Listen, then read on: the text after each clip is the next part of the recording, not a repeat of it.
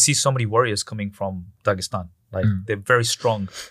There's some genetics. I think genetic. I think genetic. I think mountains. I think tough life, and I think traditional. Our traditional is wrestling. Everybody wrestle. You know, when I was grow up, sometimes I go with my father to some people's house, like guests. You know, and if I see someone like my age, my size, I'm like, okay, father gonna make me wrestle with him. You know?